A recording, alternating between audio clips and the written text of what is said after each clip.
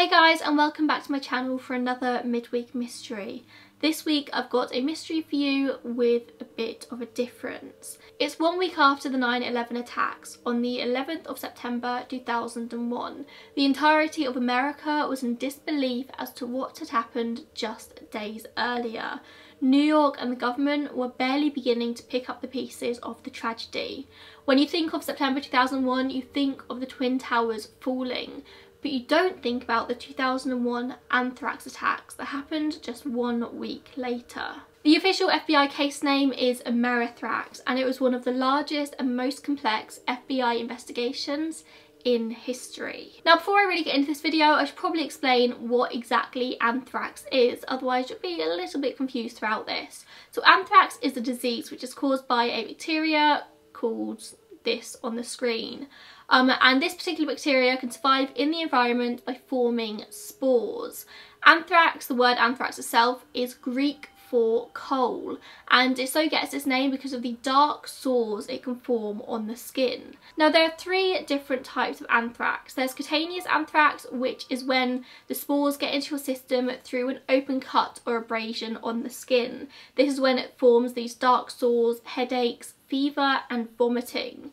Then there's gastrointestinal anthrax, which is usually when somebody's eaten infected meat, and it causes very similar symptoms to food poisoning. And then the most severe form of anthrax is called pulmonary anthrax. This is caused when a person is directly exposed to a large number of anthrax spores. They breathe in the spores and it initially causes symptoms pretty similar to that of a common cold or a flu, but it rapidly progresses into very severe breathing difficulties and shock, sometimes causing meningitis. Now, the good news is that anthrax does respond well to antibiotic treatment, but it's all about getting that treatment quickly. It's about diagnosing the anthrax. There is an anthrax vaccine, but it's not very widely used. It's mostly given to people in the military and people who are working directly in labs with anthrax.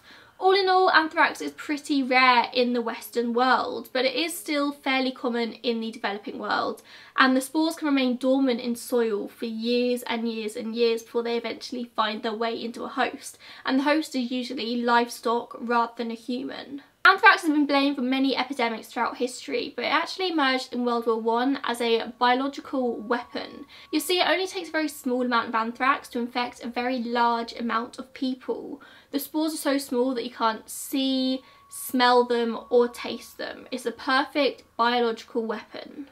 Anonymous letters laced with deadly anthrax spores began arriving at media companies and congressional offices on the 18th of September 2001. This would lead all in all to the death of 5 people and 17 other people getting infected, although it's thought that the number could be a lot higher than this. These letters were all postmarked from Trenton, New Jersey. The first load of letters started to appear on the 18th September. 5 separate letters were posted to news outlets across New York and 1 in Florida. There's ABC News, CBS News, NBS News and the New York Post, all based in New York City, and the National Enquirer, based at the American Media Inc. offices in Boca Raton in Florida. Now, when these letters first arrived, people were opening them, finding this weird substance and thinking nothing more of it, usually just disposing of the letter and this weird powder. And it was only 2 weeks later, on the 4th of October 2001, over 2 weeks after the letters were first postmarked, health officials in Florida announced that a man called Robert Bob Stevens, who was a tabloid photo editor at American Media Inc., had been diagnosed with pulmonary anthrax, the most serious form of anthrax. This was the first case in the USA in over 25 years, and this was big news. But it wasn't suggested at first that this was any form of terrorism. It was actually suggested at first that it was entirely natural. Bob had been to North Carolina the week before, he'd been drinking water out of the streams, and it's thought that he picked up through this water. Like I said, pulmonary anthrax symptoms start out as similar to that of the common cold or flu. So originally Bob's condition was just put down to a bad bout of the flu, but he ends up going to hospital on the 1st of October with vomiting and shortness of breath. He died 4 days later on October 5th. Bob was originally diagnosed in hospital with pneumonia and then meningitis. It never once crossed the doctor's minds that this could be anthrax. Like I said, anthrax hadn't been seen in the USA in over 25 years. They weren't trained in how to spot the symptoms, and they never really would have to know how to spot the symptoms of anthrax. It was only once Bob's cultures were sent to an infectious disease specialist who analysed it and found the rod-shaped bacteria of anthrax did they realise it was something a little bit more serious. This specialist notifies the health department, and only then do they get the true diagnosis for Bob of anthrax. Although, like I said, anthrax does respond well to antibiotics, it was a little bit too late at this point. Shortly after, 2 of Bob's co-workers also fall ill with very similar symptoms, and this sparks a search of the building. They find anthrax spores everywhere, particularly loads on Bob's keyboards. Other reports of similar cases start to appear at media outlets throughout New York City, and the authorities start to ask questions. And it doesn't take long to discover a running theme throughout Victim. Almost all of those infected in New York City had been in direct contact with letters containing a very mysterious powder. But only the letters from the New York Post and the NBC News were found. The existence of the other 3 letters, including the one in Florida, are just inferred by the people who are saying they opened letters and saying that this weird powdery material fell out. Scientists examined the New York Post letter and said that the anthrax appeared as coarse brown granular material, similar to that of dog food. This brown material mostly caused skin infections, a cutaneous form of anthrax. In 9 out of the 12 original cases, it was cutaneous anthrax rather than the pulmonary anthrax, which is what Bob died of. By October 15th, the crisis reaches Washington, D.C., when an anthrax letter is opened in the office of Democratic Senator Tom Daschle. Now, this letter was once again postmarked from Trenton, New Jersey, and was dated the 9th of October. Now, the senator didn't open the letter himself. It was actually opened by an aide called Grant Leslie on October 15th. At this point, the authorities were obviously already aware of these anthrax letters being posted, so they acted a lot more quickly when they were told. Leslie wasn't the only one to be affected by this particular letter, though, as several workers at the postal facility which would have processed this letter also fell ill with pulmonary anthrax, and because of this the government mail service was shut down and all congressional buildings were closed for a while. During a search of all the halted, quarantined mail, another anthrax letter was found, this time to Democratic Senator Patrick Leahy. This brought the total letters to 4 physical letters that the authorities had, but 7 letters in all. There were 5 letters in the first wave to media outlets and only 2 in the second wave to the congressional offices.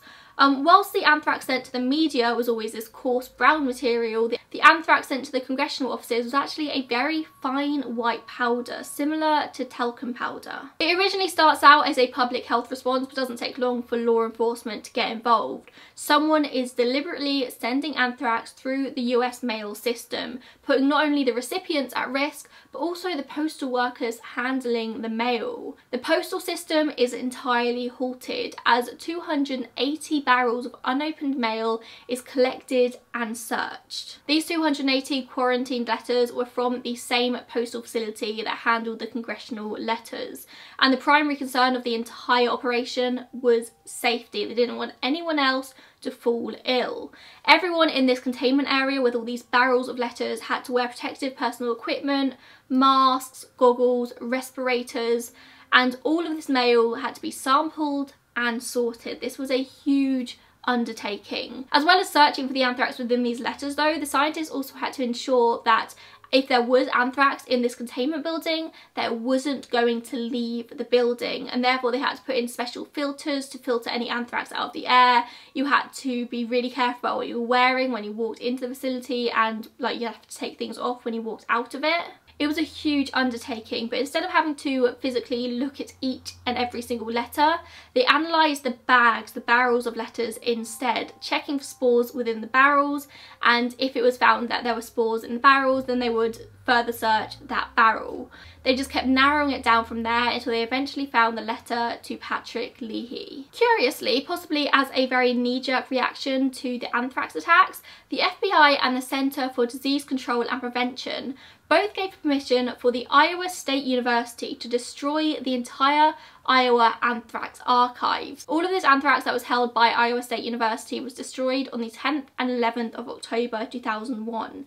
They had more than 100 vials of anthrax kept in the university in Ames, Iowa. All of the anthrax destroyed in this was the same strain of anthrax that was used in the attacks, and just seems strange that the FBI would want these destroyed rather than further protected. Many scientists say that this quick destruction of the anthrax in Iowa eliminated crucial evidence for the investigation. A precise match between the strains would have offered hints as to when this particular bacteria was isolated and how widely it was distributed to the researchers, but instead the FBI ordered for all this anthrax to be destroyed. There are a lot of conspiracies around this, suggesting that the FBI are trying to cover something up.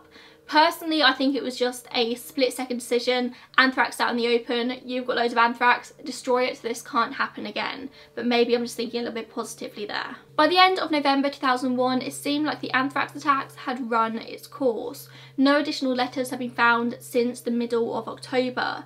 In total, 22 people were infected with either cutaneous or pulmonary anthrax, and 5 of those people had died, all of whom had suffered from the pulmonary form of the disease. The victims were Bob Stevens, Thomas Morris Jr., Joseph Kersine, and Thomas and Joseph were both employees of the Brentwood Mail Facility in Washington, D.C. Kathy Wynne and 94-year-old Ottilie Lundgren. Now, it's not actually known how Kathy and Ottilie contracted this anthrax, but it's widely thought to be linked because it happened at the same time. Neither of them received anthrax letters themselves. They didn't live near the media buildings. It was a bit of a mystery, and anthrax is so rare that it's highly unlikely that they just happened to contract it at the same time. Kathy was a Vietnamese immigrant who lived in the Bronx but worked in New York City. Ottilie was actually the widow of a prominent judge, and she lived in Oxford, Connecticut, so nowhere near. The only possible explanation is that they'd received letters themselves that had been in contact with the anthrax letters, and the spores had leaked through the envelope. It's also interesting to note that none of the intended recipients were ever infected. It was always somebody else who opened the letter rather than the intended person. As a result of the anthrax attacks, congressional buildings were closed for many, many months, and postal facilities in Washington, D.C., New Jersey and Connecticut didn't reopen for over a year, as well as the American Media Inc. building in Florida. It cost tens of millions of dollars to decontaminate these buildings. But alongside that as well, there's the monetary cost of disrupting the postal services. And you've got to remember as well that all of this was happening on the backdrop of the 9/11 attacks. People were already panicked, already scared, and the anthrax attacks were just an additional thing to be worried about. Any bioterrorist attack is going to produce this climate of uncertainty and insecurity, and people got really scared and they started to self-diagnose themselves with the symptoms of anthrax. So as well as everything else, the health services suddenly found themselves very overwhelmed as well, with people coming in claiming that they were dying of anthrax when they weren't. And this wasn't really anything the authorities have had to deal with before. The government had been preparing for some sort of bioterrorist attack for many, many years, but they had many shortcomings in it, and they were very aware that they had their shortcomings in dealing with the bioterrorist acts. They just thought they'd have longer to learn how to do things correctly, and the anthrax attacks just happened out of nowhere. It pointed out a lot of weaknesses to the government. There was weakness in communication, there was weakness in knowing exactly whose area it was to deal with each thing, there were weaknesses in the US healthcare system, and it was just a bit of a mess. In the initial aftermath of the attacks, there was a lot of confusion as to whose agency's job it was to deal with it. Public health, state agencies, federal agencies, whose job was it to deal with this? And eventually the FBI took over and began the process of attempting to identify the perpetrators. But because of all this confusion in the early days, there were actually a lot of mistakes made, mainly because people just weren't prepared for it. They failed to evacuate the AMI building for many days, which led to 2 other people in the building getting ill. They initially failed to make the link to the anthrax attacks in New York. They failed to test the Brentwood postal facility because they assumed that because the letters were very well sealed, the anthrax wouldn't have been able to get out.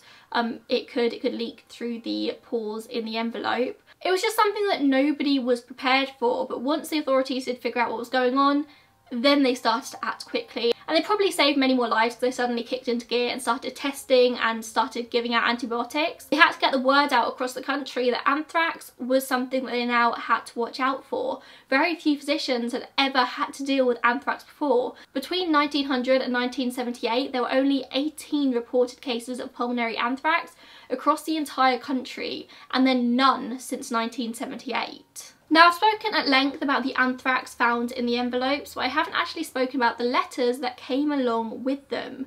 The New York Post and the NBC newsletters contained the following note, and I thought that the other 3 letters sent to media companies would have contained the same note as well. It's dated 09/11/01.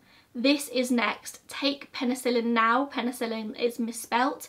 Death to America, death to Israel, Allah is great. Now, the fact that this says take penicillin now is telling. This is warning the recipient that they need to go and take antibiotics. Actually, everything about the letter and the envelope seems like whoever sent this was trying to avoid anyone actually getting hurt, apart from the intended recipient. These letters were folded with a pharmaceutical fold, which is a fold that's been used for centuries to safely contain and transport powder medicines, suggesting that whoever sent this was knowledgeable about things such as pharmaceutical folds. The envelopes are also taped up multiple times to ensure the anthrax would not be able to escape. Whoever sent this clearly didn't realise that the anthrax would be able to escape through the pores in the envelope. The second note, sent in the second wave to the senators, read 09/11/01. You cannot stop us. We have this anthrax. You die now. Are you afraid? Death to America. Death to Israel. Allah is great. Now, this letter actually has punctuation, unlike the letters sent to the media outlets, and this one also came with a return address, only the return address was entirely fictional. The return address was 4th grade, Greendale School, Franklin Park, NJ 08852. Now, Franklin Park does exist, but it's in a different zip code to the zip code put on the envelope. This zip code is for somewhere called Monmouth Junction. There's also no Greendale School within either of these places, but there is one adjacent to South Brunswick, also in New Jersey. It seems to me personally that whoever wrote this is most likely from New Jersey because they knew enough random places to throw together this random address. People analysed every single aspect of these letters, including the fact that the letters A and T were sometimes bolded or highlighted. According to the FBI, this suggests that some of the letters may have contained some kind of hidden code, but as far as I'm aware, they've never been able to decipher any actual code from this. All of the letters were copies made from a copy machine. None of the original letters were ever found. And each letter was cut to a different size. Investigators searched this kind of area of New Jersey in detail. They tested over 600 mailboxes for anthrax. Out of 600 mailboxes, only 1 tested positive for the anthrax, and this was located at 10 Nassau Street, which is located very near the Princeton University campus. Therefore, they believe that it's this letterbox from which the letters were mailed. By this point, the FBI Amerithrax investigation is in full swing. It's a long investigation. They have many different leads to look into. Narrowing down the anthrax to a potential letterbox was a huge step forward in this case, possibly the biggest step in this case. And it wasn't all that difficult to narrow it down, but from there, it was difficult. They knew that whoever was mailing these letters probably wasn't using their local letterbox to do so. They were probably travelling from a while out to actually get to this letterbox. And to add fuel to the fire, now people had heard about these anthrax attacks and thought it would be hilarious to start sending fake hoax letters across the USA. The FBI had that to deal with as well as the actual investigation. And people across the USA were also really suspicious about anthrax letters being received, so any slightly suspicious letter was being reported, adding more work to the FBI. So who were the suspects here, and why would somebody want to do this in the first place? Now, considering this happened a week after the 9/11 attacks, the first place people went was to the same people that did the 9/11 attacks. Even President George Bush said of the attacks, "We have no hard data yet, but it's clear that bin Laden is a man who is an evil man. I wouldn't put it past them." He and his spokesmen are bragging about how they hope to inflict more pain on our country. All in all, I don't think it was absolutely crazy to assume that the people who did the 9/11 attacks were also responsible for the Anthrax attacks, and they were both acts of terrorism at the end of the day. However, Robert Mueller, who was the FBI director at the time, said, "While organised terrorism has not been ruled out, so far we have found no direct link to organised terrorism." And it seems like Mueller actually paid the price for this, because the president and his team were desperate for Mueller to prove that it was the work of bin Laden and Al-Qaeda. They wanted to blame somebody in the Middle East for this. They didn't want it to be domestic. They didn't want an American to be attacking their own people. But the FBI knew really, really early on that the kind of anthrax that was used in these attacks was very, very sophisticated. It would need very sophisticated equipment to produce this level of anthrax, and the FBI knew it was highly, highly unlikely that Al-Qaeda had access to this level of equipment. But of course, this information wasn't immediately made public by the FBI, and the media went crazy, speculating time and time again that this anthrax, this particular strain of anthrax, came from Iraq. It was suggested again and again and again by the media that bentonite was used as an ingredient in this anthrax, which implicated Iraq again, because Iraq used this particular additive, bentonite, when they were producing their biochemical weapons. It was a trademark of Saddam Hussein. Despite officials coming out and saying that basically this was rubbish, there was no bentonite in this anthrax, no single trace of it, the conservative news outlets insisted for many, many years that because there was bentonite in this anthrax, then it was definitely the work of Al-Qaeda, but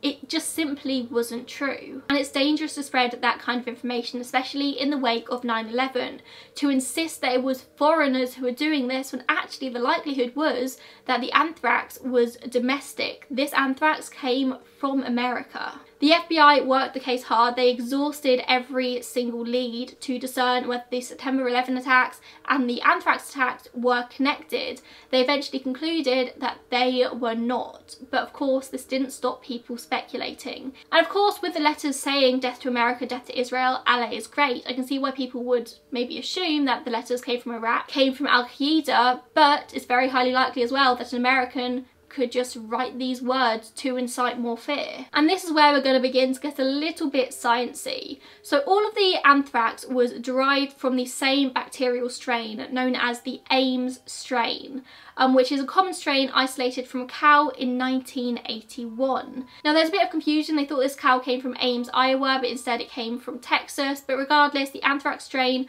was called the Ames strain. Now this particular strain of anthrax was first researched at the United States Army Medical Research Institute of Infectious Disease in Maryland. And then this strain was distributed to 16 bio-research labs within the US and 3 other locations: Canada, Sweden, and the UK. And therefore it's highly, highly unlikely that anybody outside of these particular facilities would have access to this particular strain of anthrax. The anthrax used in every single one of these letters was Ames anthrax. Radiocarbon dating of the anthrax concluded that it was cultured no more than 2 years before the attacks. The authorities travelled to 6 different continents. They interviewed over 9,000 people, issued over 600 subpoenas, and conducted 67 full searches. They began to narrow down their suspects, taking note of anyone who would have had access to this Ames strain of anthrax. Not everyone in the world has access to anthrax spores, let alone this particular strain.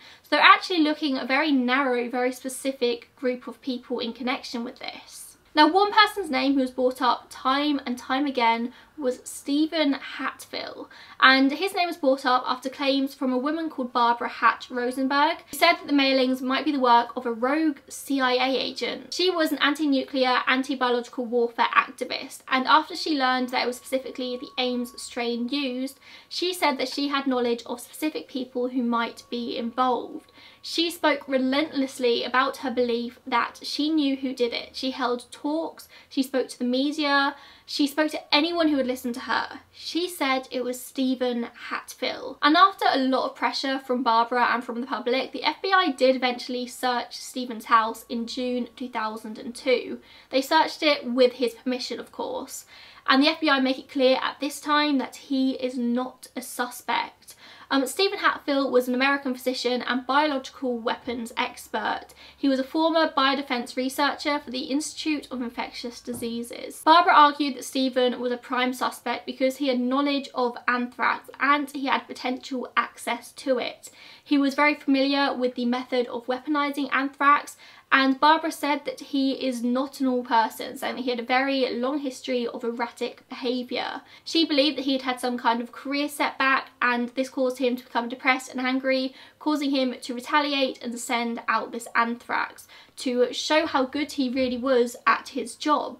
But also, she said, he wanted to get the government to invest more money in bioweapon research, which was his particular field. Now, despite that the FBI said at this time that Stephen Hatfield was not a suspect, once the media got wind of the fact that the FBI had searched his apartment, he becomes a household name across America.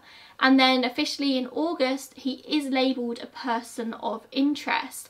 And he's labelled this in a press conference by the Attorney General, although no charges were made whatsoever. Stephen denies having anything to do with the attacks, and he actually ended up suing the FBI for violating his constitutional rights and violating the Privacy Act. Over the years, his home and just his entire life would be searched by the FBI time and time again.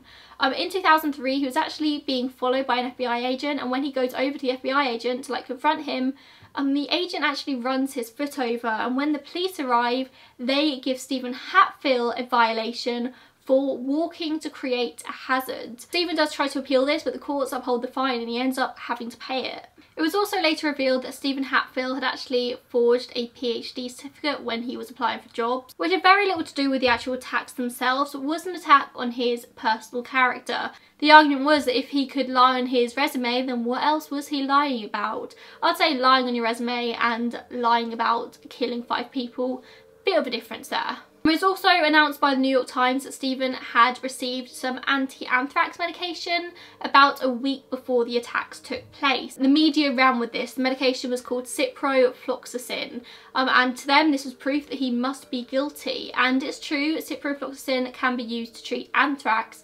but it can also be used to treat your sinuses, and Stephen had recently had a sinus operation. He later sued the New York Times for making this claim. All in all, I really don't think there's enough on Stephen Hatfield to consider him an actual suspect in this case. Sure, he had a job that would allow him to do the anthrax attacks if he wanted to. He definitely had the knowledge, but I couldn't find anything that actually suggested to me that he was in any way guilty. I think the public were just looking for someone to blame, so they latched on. And of course the FBI would have had a reason for naming him a suspect, I'm sure they had their reasoning behind that, but it seems like they never actually found anything incriminating because they never arrested him. Hatfield was considered the main suspect in the case until 2006, when a new director took over at the FBI and their attentions moved onto a man called Bruce Ivins. Bruce Ivins worked at the government's biodefense labs at Fort Detrick for 19 years, the same place that Stephen Hatfield worked, and he was a top biodefense researcher.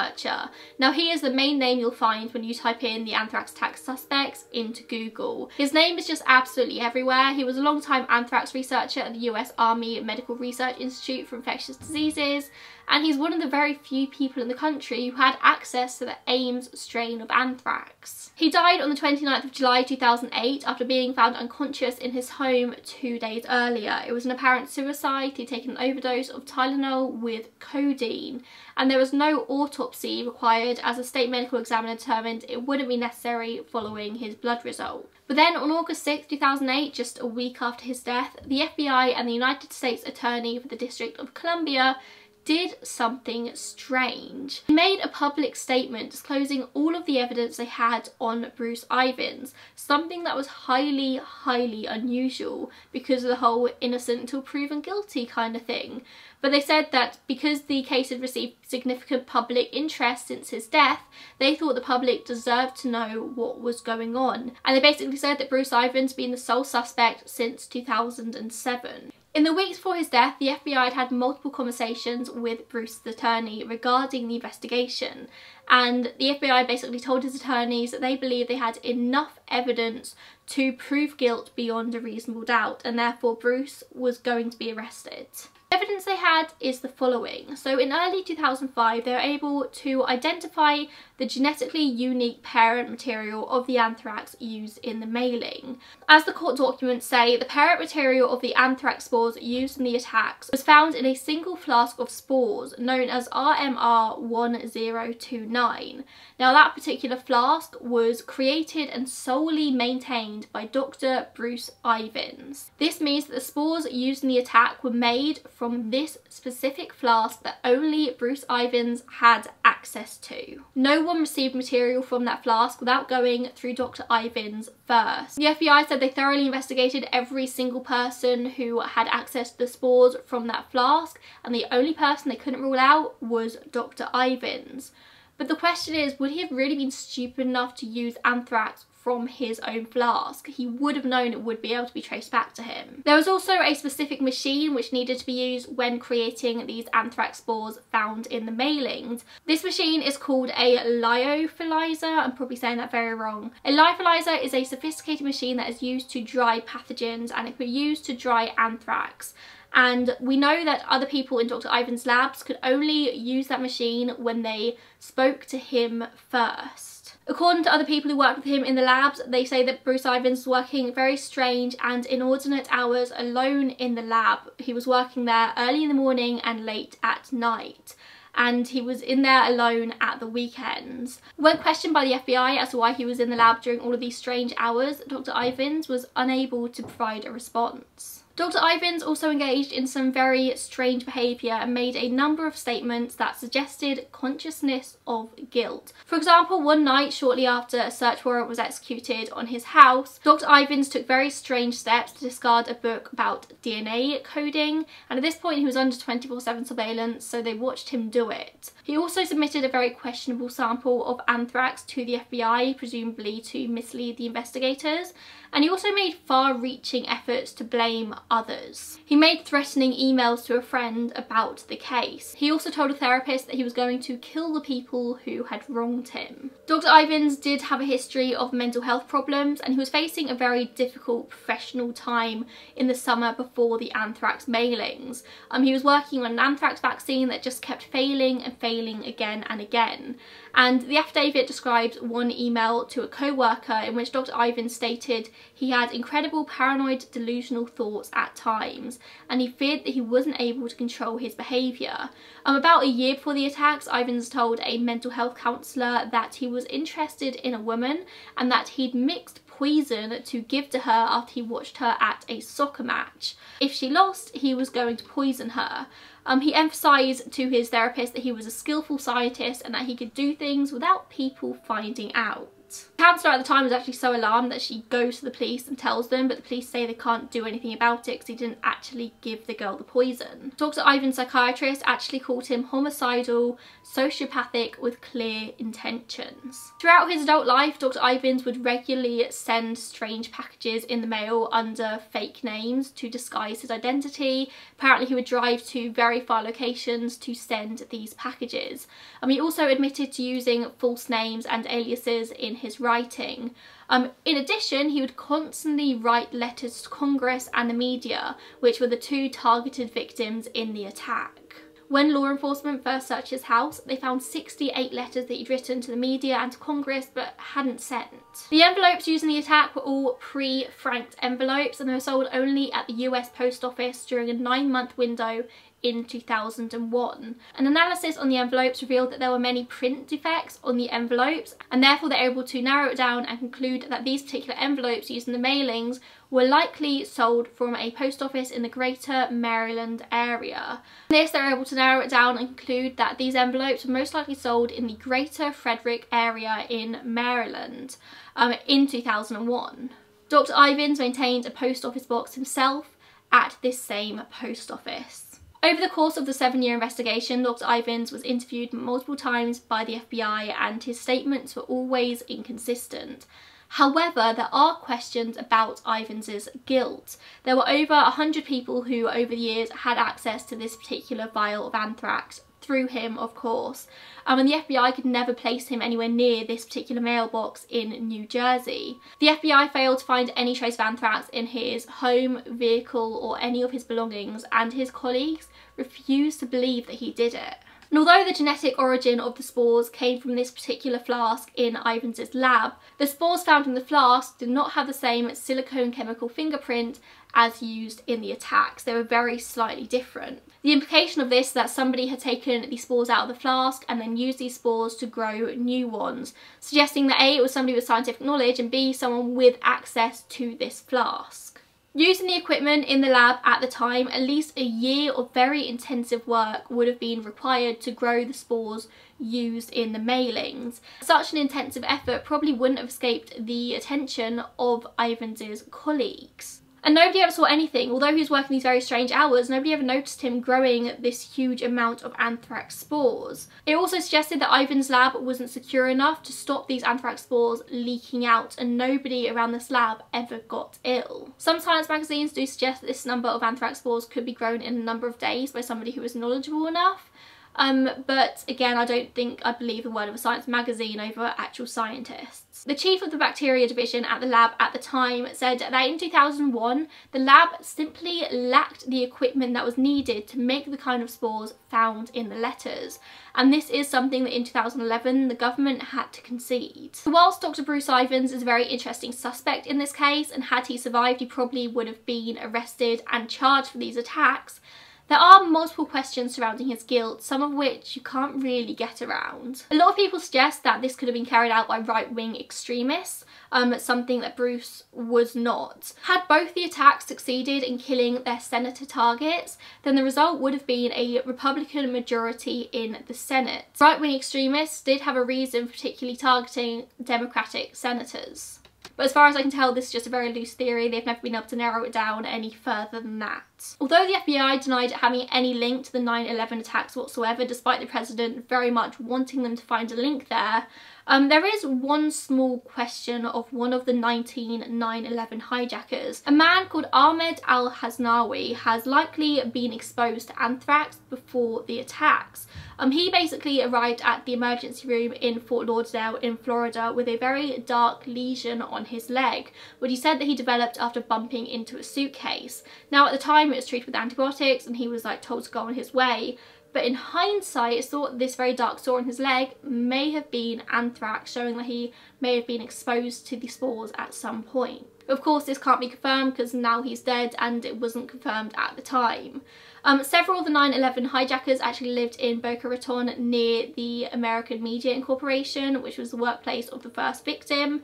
But if it was the work of these 9/11 hijackers, then they would have required an accomplice because they were all mailed after the attacks had taken place and all mailed from New Jersey. But there's no answer as to how any of these hijackers would have been able to get their hands on this sophisticated type of anthrax. All in all, the anthrax attacks are still a mystery, although the FBI do believe that if Ivans had lived, he would have been found guilty beyond a reasonable doubt. Even years after the attacks, several survivors still suffer with medical issues from the anthrax, shortness of breath, memory loss, and it is speculated that a lot more than 22 victims were infected. The number is thought to have been as high as 68. The concept of biological warfare, biological terrorism, is terrifying. The thought that any people with access to any of these diseases could just go out and infect possibly millions of people if they wanted to is a really scary thought. We've just got to trust that since the anthrax attacks, more barriers have been put in place to prevent this from happening. So like I said, a bit of a midweek mystery with a difference this week. I hope you enjoyed it. If you did, let me know what other mysteries you would like to hear from me. Make sure you subscribe to my channel and give this video a thumbs up if you'd like to see more. And thank you so much for watching. Bye guys.